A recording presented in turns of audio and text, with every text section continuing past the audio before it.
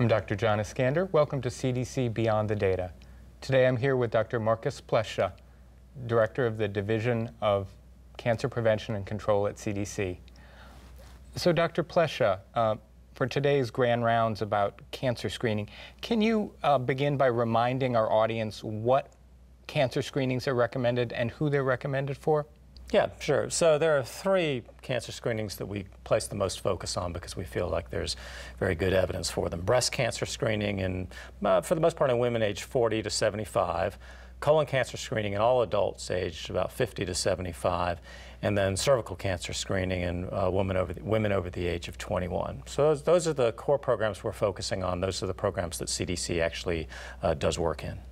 Okay, so breast, cervical, and colon cancer. Yeah. So on a population-wide basis, how are we doing with those screenings, and what are some of the issues we need to address?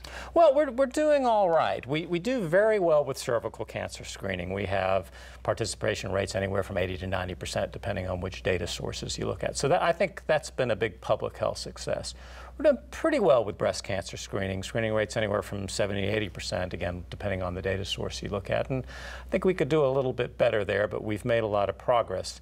Colon cancer screening we're really not doing as well as we could be, and those are such good tests as far as being able to find the disease early when we can do something about it. There, the rates for screening are, more than a third of the population not getting screened, so participation rates of somewhere around 60%. I think we really could improve that substantially.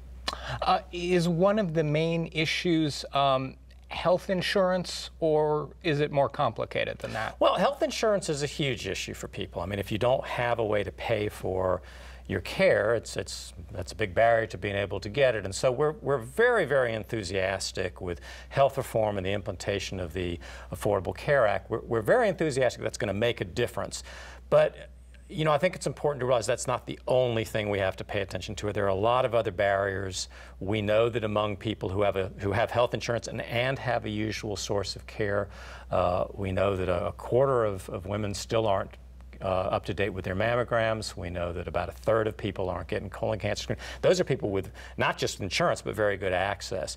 In the Medicare population, which has reasonably good health insurance through the Medicare program, there the rates are even worse. We're seeing a little more than a third of women not up to date with their mammography tests, and really only about a half of people on Medicare being up to date with colon cancer screening.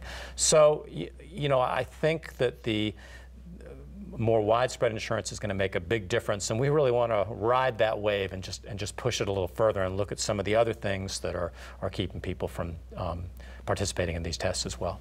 Okay, so beyond better insurance and better access, what are some of the things that we can do to raise screening rates and to prevent more cancers? I get the sense from what you're saying that trying harder, doing more of the same thing that we've been doing isn't the answer. So what are some of the solutions? That's correct. Just trying harder. I think we need to try harder, but be strategic about how we do it.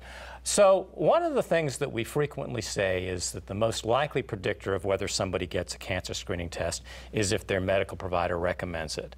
So I think that that's very important, and we need to continue to work in practice settings, in the medical care setting, to make sure we're looking at ways to get people prompted when they have contact with their medical provider system. But that's not enough. We really need to look at ways to go directly to the public. I mean, that is public health's role. That's public health's job. We need to look at how do we go directly to the public and make sure that people understand and know or are empowered about what kind of care they need and what kind of cancer screenings they need. And I think that's where we can really get the rates up. So we need to work carefully with the medical provider system. We need to help providers look at ways to be more effective with this, but we need to go beyond that as well and not just stop there. Thank you very much. Please join us next time for CDC Beyond the Data.